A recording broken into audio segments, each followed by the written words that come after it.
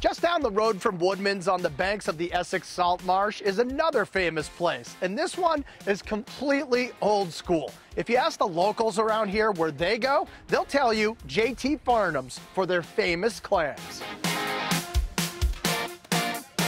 Now, Farnham's has been around for about 75 years, and for the last 20, it's been run by Joe and Terry Salucci. Joe runs the kitchen, and Terry runs the dining room, which helps keep their business and their marriage running smoothly. He's out back, I'm out front, so we have our boundaries. We don't cross that threshold.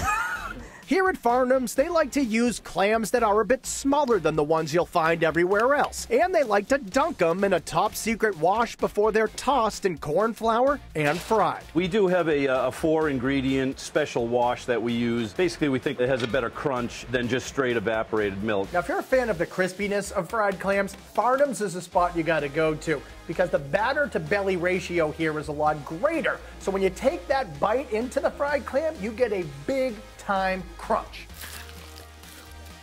You hear that?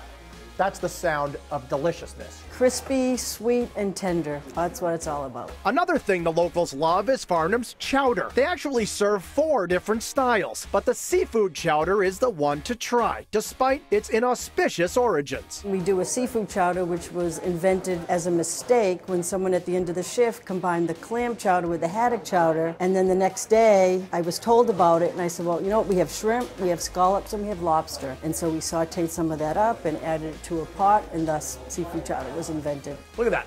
Just a whole huge shrimp. Big old jumbo sea scallop. Nice hunks of fresh lobster. That's a real chowder.